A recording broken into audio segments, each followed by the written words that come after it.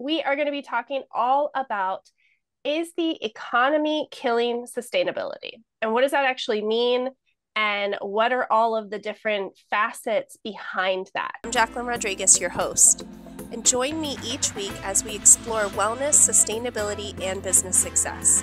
Everything from attracting conscious clients to adopting eco-friendly practices. We're going to cover it all to elevate your salon business. So welcome again, my beautiful guests, Kate and Lindsay. Please introduce yourselves. I'm Kate from Dip. We make solid hair care that's available in salons, surf shops, and zero waste stores. And I'm Lindsay from Plain Products, and we do personal care in reusable, refillable containers.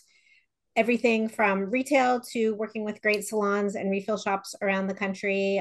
We provide both so people can come refill them themselves.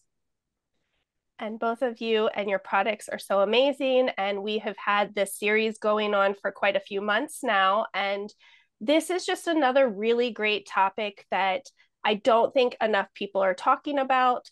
So I would love to hear your take on, what do you think is happening because of the economy to the greater thing of sustainability? Who's going to start? Lindsay? Sure. I mean, I guess my take is that when the economy tightens, it's not enough to just be doing good. I mean, you can't sort of assume that just because you're doing good things that people are going to choose you. You have to still make the case and provide the education of how it does make sense in the longer term. So for instance, our prices are higher than some other shampoos, but it's wonderful ingredients. It actually lasts a really long time because they're super dense and nutrient rich. So you can make them last, and you're doing good. So I think that some people think, oh, I'm doing good stuff. People will come and find me. And the more things tighten, I think the less that is true. And also, I think people are a little more stressed, so they're not looking as much. I mean, they just sort of fall back into old habits and just do what's easy. So I think both of those things mean you have to make your case even more in these times. Yeah, I agree. I mean, we make products that last a very, very long time, and that was intentional. And it's the Dip happens to be something that is very affordable when you're at the point, like that breaking point where you just can't shell out for Oribe or Pureology once a month anymore.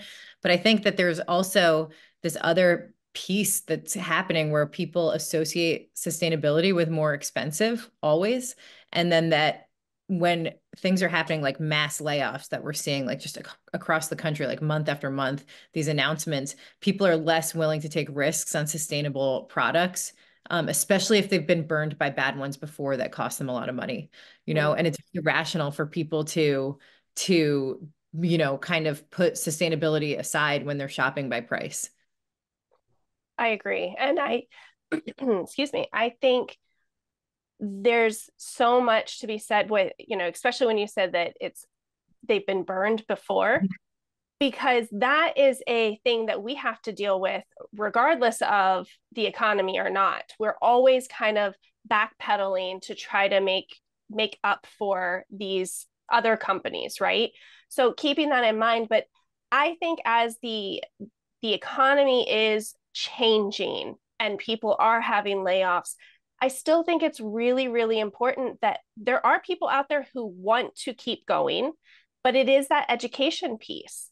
And it's learning how to maybe change your habits versus just completely stopping and reversing back into old habits, right? So for us, especially because we see people coming in for colors less, they don't want to buy as much shampoo. So as a salon, we are having to shift the way that we do things. And we have real conversations with our clients of, okay, I understand right now you can't spend XYZ. So this is a good plan. Here are a few options as to like what we can do, lower your cost, stretch out your appointments, and do things like that. It's in our best interest to help support our clients to do that instead of them completely stopping and not coming back in, or going to just color their hair at home and then they have a whole nother mess at home and then we're having to fix it later and it ends up costing them more. And then one of the other things that we're doing is the refill option, because with our clients, yeah, maybe they don't have enough to buy, our products OA is, they're expensive. It is the higher end, but now we have an option to just come in and get a few ounces, what you need right now. Or you can buy larger bulk and it costs less for you. And then it has longer, and we offer then dip, and we offer plain, and we offer these different price points, and having the education behind it and talking to our clients as to it's okay to change. It's okay to change your beauty plan. It doesn't mean forever. It just means for right now. I think that's a really big key part in when the economy is changing. Don't panic as a business owner. You just get to shift a little bit. I think Go ahead. I think what's really beautiful about refilling that you touched on is that you really only need to pay for what you need. You literally pay for what you get. There's no bottle sitting in your shower for eons. And so refilling, especially making it accessible like that in salons, is so smart.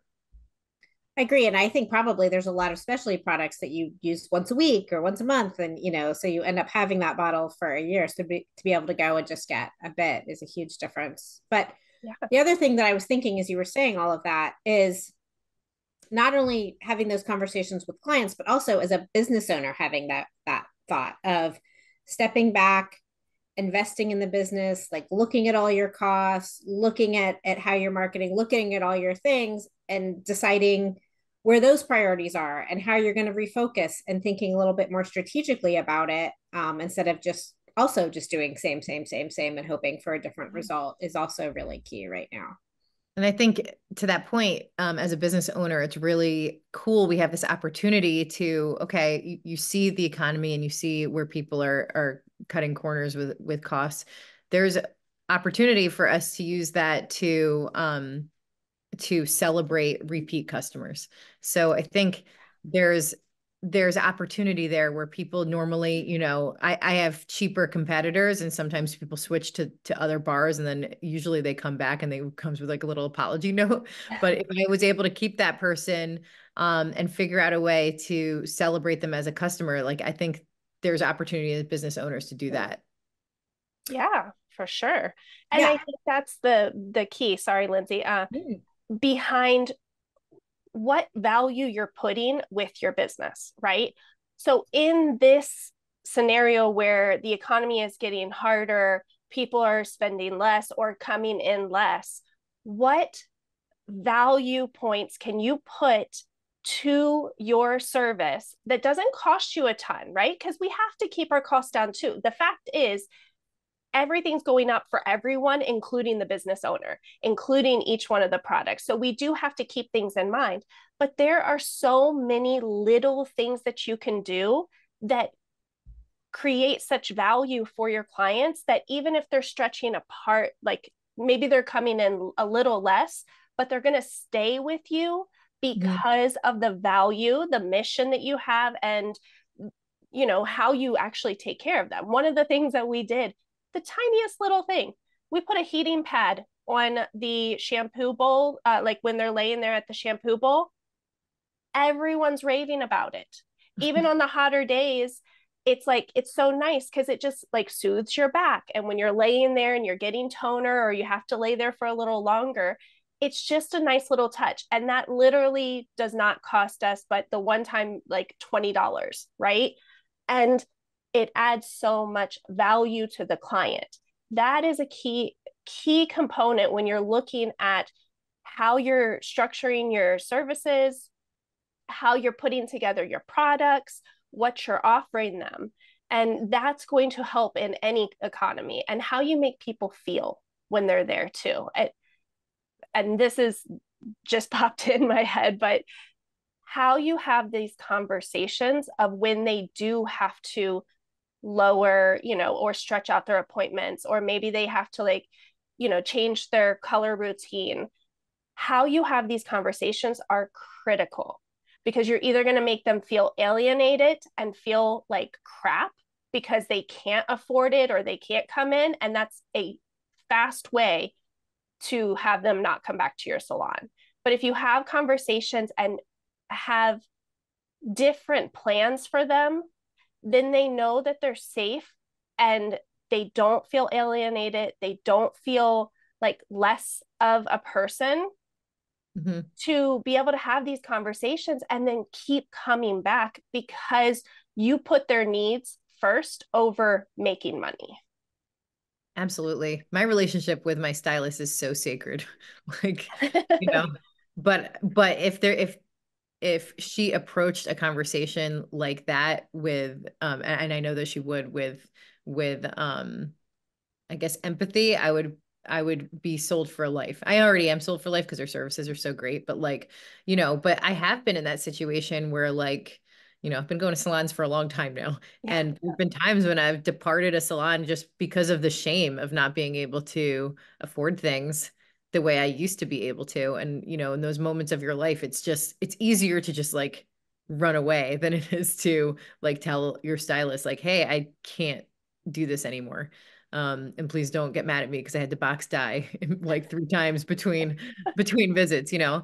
Yeah. It's really important and especially just for stylists to know that this is like what is happening. I mean, you can kind of read the room because I'm sure people are coming in less and asking for hair color that takes longer between services to redo.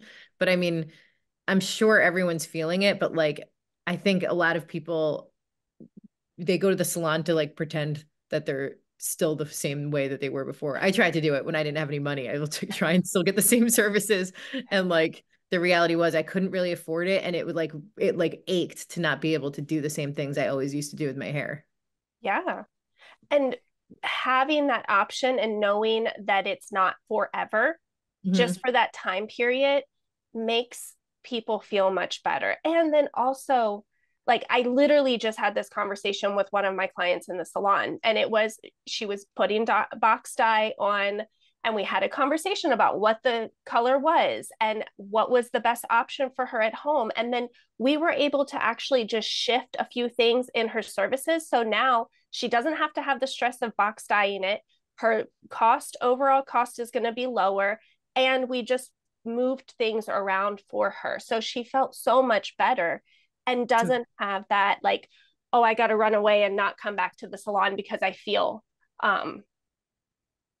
ashamed, because that's the whole market. Like everybody has these crazy ideas of what we're thinking behind the chair. Now, I can only speak for myself, right? I would never care so much more about the money than about the person anyway. And unfortunately, there are stylists out there that it is just all about money. So when you come to me anyway, you're getting a whole different vibe. But for so many stylists, like I know a ton of them, that we care about our clients. Sometimes it's awkward for us to say something, just as awkward it is for the client. So kind of bridging that gap and having those, conversations. So whether you're the client and you're not sure how to bring it up, just be honest. Like come in and say, look, the economy, I don't have it right now. I don't want to leave. What are my options? Is there something else that we can do that would cost a little bit less, but still, give me some sort of style that I can work through? And then the stylist really have those hard conversations and give them a few different options, let them choose. And if they say they can't do any of them, then that's okay too. Well, certainly, I mean, even if it does come down to money, the cost of acquiring a new customer is so much higher than making a few adjustments and losing a little bit of money to keep someone. I mean, you should look at it the way that you're looking at it about the relationship. But even if you're going to go to just the financial side, it still makes a ton of sense to take a small hit and keep someone over the long term than try and find somebody to replace that customer.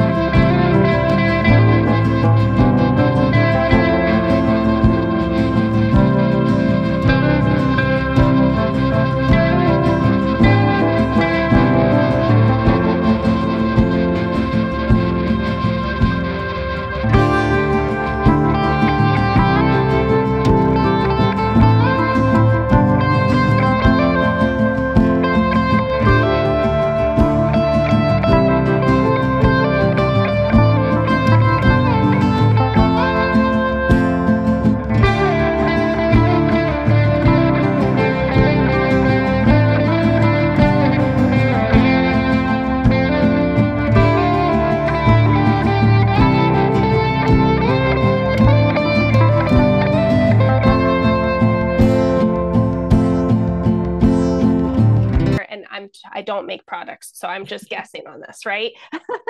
But even if it's like just a little tweak that's just by, a big batch, and Right. I mean, I'm Well, like I certainly, said, I I don't know what mean, I'm when you talking have natural ingredients, there are variations. Like our aloe, the color varies about. between clear and yellow, just depending on all of the things that go into growing plants. So yeah, we see some variations, but certainly for me, I mean, I think I always have to just remind myself, like, it's so easy to go defensive Mm-hmm. and to remember to be like, this is not personal. This is about, and to do the research and to meet people where they are instead of just being like, no, you're wrong, it's good. Like is always hard, but important. And Yeah. this feels very much like a conversation we've had about keeping up customer service. And it's important. So I love that we're hitting back on it, especially in this conversation of sustainability, because this is what people are going to be left with, right? This is whether you're giving them a good part and like feeling about sustainability or not. So especially in this type of economy, like where are we going with that, and how we treat people is going to change how they feel about being sustainable, about buying other sustainable products, and all of that. So this is just a very important topic that I don't think we can ever talk enough about, is how to treat your clients and how to, protect yourself, because that is a thing too. Mm-hmm. And also make sure that everything's follow through with your clients, and that you hear and you're open and you're understanding, and not just immediately defensive, because it's very easy to do that.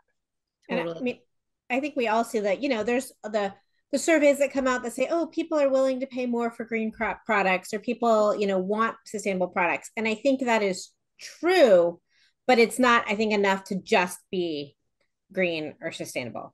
I No. mean, I think you still have to, it still has to be great. You still have to have great customer service. You still have to be, you still have to do all the things. And then with that on top of it, sometimes that can give you a bit of an edge over someone else. But certainly it's not enough to just kind of be like, no, we're green. People, don't worry, people will come find us. They say they want it. Um, I'm starting to see a shift in consumers, where they don't have the same disposable income that they used to have. And so they're like much more picky about where they shop.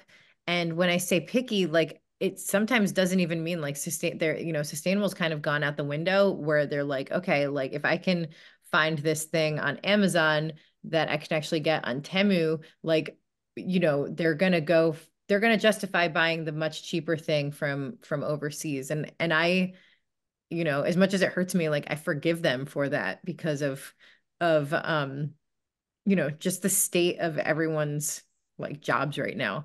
I don't know whether you see like I don't know whether you've seen it that much, but I see a lot of discourse online where people are like, why would I pay more for something that I can get overseas? Yeah. I've seen a few. Well, and here's the thing about that, right? We don't know what we're actually getting from Mhm. overseas. So Agree. again, it goes back to education, because I had clients, there was two situations not that long ago. One person bought a Dyson, and I'm not a Dyson affiliate. I don't sell them, but she bought the air wrap on Amazon. Loved it. Few, like, I don't know, 6 or 7 months into it, it completely died. Mhm. And I'm sitting there, and I told her, I'm like, message Dyson. They are great customer service. Like, they have helped me so many times. Like, that's why I am a Dyson diehard, because every single time I need something, their customer service is amazing, and the product also is amazing. So I told her that she's having these problems. They're like giving her the runaround. She sends it in. Anyway, this long story, she finally figures out Dyson won't help her because it was a knockoff, right? So So sad. she Yeah. spent 500, almost $600 on an air wrap from Dyson, it wasn't actually a Dyson product. So then now she's out all of this money. And of course, Dyson can't do anything. They didn't, Yeah. she didn't shop with them. Mm-hmm. So that's such a big thing where you see a much lower price or you see like such convenience, like shopping just on Amazon. And trust me, I shop on Amazon. So it's not like I'm against completely Amazon. There's a lot of things I don't love, but you have to know what's happening. So, yes, it came from overseas. It was a knockoff. She spent just as much money. I think she had like a rebate or something she was able to use. So that's why she used it there.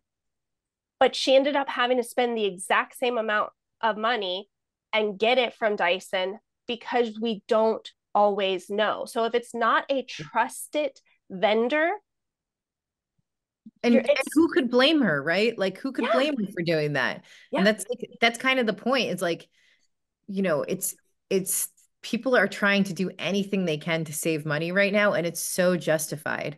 And then you see like, and then they end up getting scammed like crazy. And it's almost like, remember, I don't know, you guys remember in the 90s, there were all these like weight loss pills and stuff. It's oh, like the same kind of thing, but with like consumer goods. It's crazy. It's just, it's scam city. And It is. But I think it's also one of those cases of, sometimes if it seems too good to be true, like it exactly. probably is too good to be yeah, true. Instead of, I saw something like, instead of wondering why this is so expensive, maybe ponder, why is this so cheap?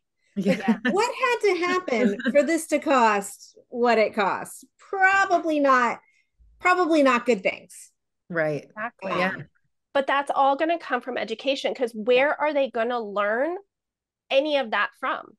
That's why people are getting scammed left and right, is because they don't think about that, because that's not something that is out there readily available to like know what's happening behind the scenes or to look at these things, right? That's where, as salon leaders or product leaders, I feel like it's our job to educate our clients and let them know you can do whatever you want. If you want to buy it, again, I'm not even a Dyson, like I don't sell them. So it wasn't my thing at all. But even though that wasn't me selling anything, it's my job to help support my clients and show them. Like if I would have seen what she was buying ahead of time, I would have been able to catch her and tell her, like, let's not do this, you know? But I had another client who bought Away from Amazon and it was much cheaper. And she came in for a cut and she was like, I don't know if I like the products. And I'm like, oh, which ones? Like, let's figure this out because maybe you're using too much or not enough. There's all types of reasons as to why it might not be working for you. And she was telling me that she got it off of Amazon. She brought it back in. The bottles looked the same. The product inside the bottles were completely different. Yeah. That it wasn't the same product, but it was sold at a much lower price. Mm-hmm. And that's why it wasn't working, of course. So then she's thinking like that Always not a great product when really it was a complete knockoff, right? So this is why the education is so important. And then what I did, because she couldn't afford the full bottle, I had the option of, here, let's just give you a few ounces for right now until you need more, and we can work this out, right? So you can get the product that you thought you were getting, and then don't order these products off of Amazon. Like they're not supposed to be on there, and obviously they're not supposed to be sold even if it is a real product on there. But also there's fakes out there, and it's this whole scam thing. Yeah. I mean, you wear your hair every day. You should buy from people that really stand behind their products. And I know like that temptation to buy stuff off Amazon, I think it gets us all. It seduces us all. And Oh, I think Amazon is like great because there's certain things in my town I can't get, right. so Yeah. there's no shame in using it. But when it becomes like, I don't know, if you start, yeah, I guess it goes back to like if you see things that are too good to be true, it's Mm-hmm. tough, you know. Well, and when it comes to Amazon or any other product, do your research. Hmm. When you're on Amazon, go up to the store that's selling it. Look Yeah. at that store. If it's not the store of Oway or the store of Dyson or whatever the brand is, I Don't don't buy it. suggest buying it. You No. know, if it's their store and you can tell like all of their stuff is there, it's their store, then yeah, because there are some products out there that are amazing and they only sell on Amazon. Mm-hmm. So again, it's not Amazon that's at fault for this. It is the people who sell on Amazon, and you have to just be wary of what you're buying and is it an actual real thing, regardless of price. Like, because there might be a sale, but you got to look deeper into it. So what's your favorite? I'm going to ask this to both of you. What's your favorite money saving sustainable swap? Ooh, that was a good one. I because I'm in my makeup room right now, I love the little makeup rounds, not having the wipes, the Mhm. disposable wipes. Yeah. It's you buy it one time, you throw it in the wash. They're not always the most beautiful once you've taken makeup off with them and Mhm. everything, but it's saving you money. It's saving the planet from throwing a bunch of disposable things out. It's also, you know, you're not using a bunch of chemical things, so you don't know what's in those disposable ones sometimes. So that would be my favorite, I think, right now, or the one that at least I'm seeing right here in the corner. What about you, Lindsay? Yeah. What comes to mind is my leaf razor. And it's Mhm. one of those that it's pricier up front. But when you have those other disposable ones, the razor up front is cheap, but the blades are incredibly expensive to Yeah. keep refilling. Whereas this is like once a more expensive razor, but then you're just buying razor blades to Yeah. refill it. And so like that's nothing. So Yeah. it's kind of the flip flop, but yeah. I love my leaf razor so much. I did a thing where I bought a bunch from Adam at Leaf and gifted them to our customers last Yeah. year.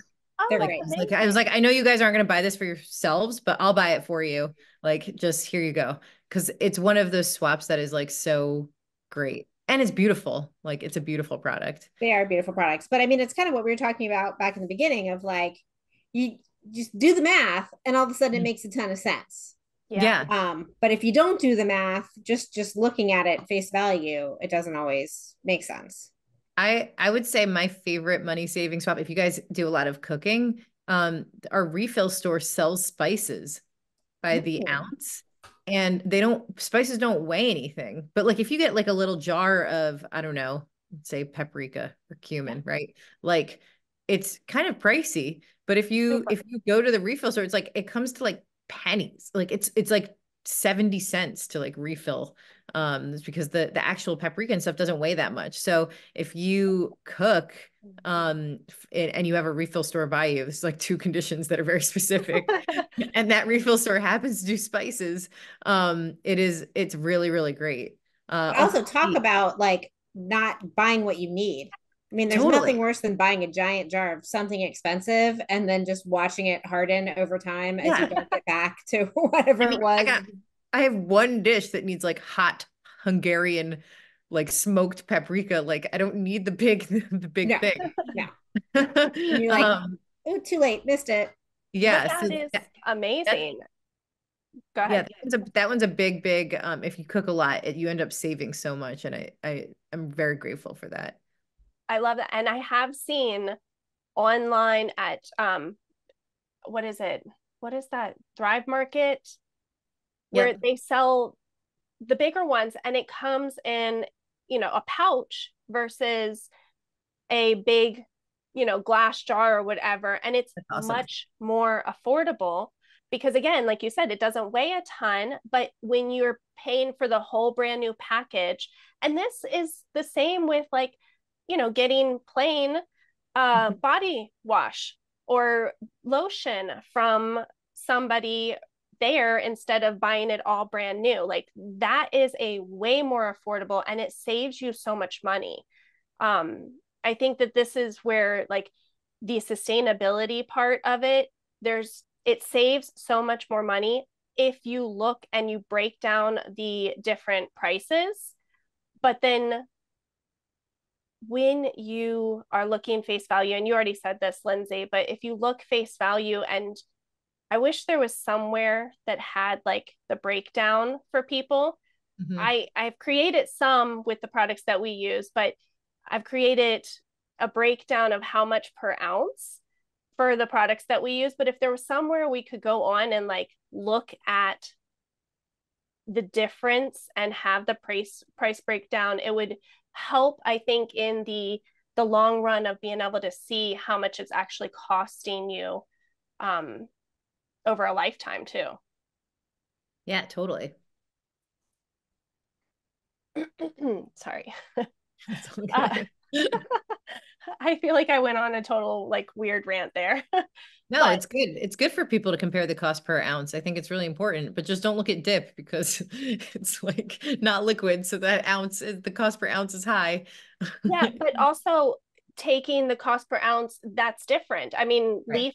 leaf, razor, you're not looking at per ounce, but you can look at over time Yeah. how long your bars last compared to another bar or to Mhm. another, even to liquids. Like there's all sorts of different ways to look at this, but I wish there was a way that we could break down some of these and like start, and maybe that's what we do in our own business is break down some of these costs and show the lifetime value, and we show what really is behind it and how much you can save over time or per ounce or whatever your product is. I think maybe that's a really good way for every business to start showcasing and educating on what the difference is. Yeah, absolutely. Yeah. So I think with sustainability and with the economy, I still feel like there's a huge push for sustainability and clean products. Consumers do want that. I think we just have to build on all of these different values, build on more than just the face value of it, but truly what else are they getting? And then start thinking differently about how we're marketing, how we're talking to our clients about it, and, have some compassion for people who are going through a hard time and not take it personal. Perfect wrap up. Perfect. Do you guys want to bring anything else or say anything else about the topic, or think we've said a lot? Yeah, I think we've said a lot. And I think people just want to know that are like as business owners, all of us, like, we're not like these evil monopoly men. Like we're like empathetic to what is going on out there. And sometimes we're okay with, bending a little bit for a really great customer, a really great client to make sure that they can continue using products, even if they are a little bit priced out of reach. Yeah. And I do think there's a lot of people out there who aren't going through hard times. Like, Mm, so I don't think we should assume that everybody's going through a hard time. Like, let's true. take a look at it. What problems come across your desk that day? Take care of it, speak with empathy and care, and realize that the better you take care of your client, the longer they'll stay. Also, they'll tell more people about you, and they may have 5 or 6 or 10 friends who are going to come on board because of the experience that you've given them. So there's a lot of different ways to look at it, but just like with any economy and when things get hard, yes, there's a hardship, but then there's a lot of people who aren't going through that. And we can really just take a look from a heart centered place versus, it just being all about money or stress. Don't stress yourself out about it. Yeah, totally. Well, thank you so much for being on today. And let us know in the comments what you are struggling with. What have you seen in the economy, and what is your biggest struggle there, so that we can help you and support you on that journey as well. And thank you. Thank you. Thank you. Thank you for tuning in to the Salon Owner's Holistic Blueprint. If you enjoyed today's episode, be sure to follow and subscribe. Until next time, stay inspired, stay passionate, and keep thriving in the world of holistic beauty.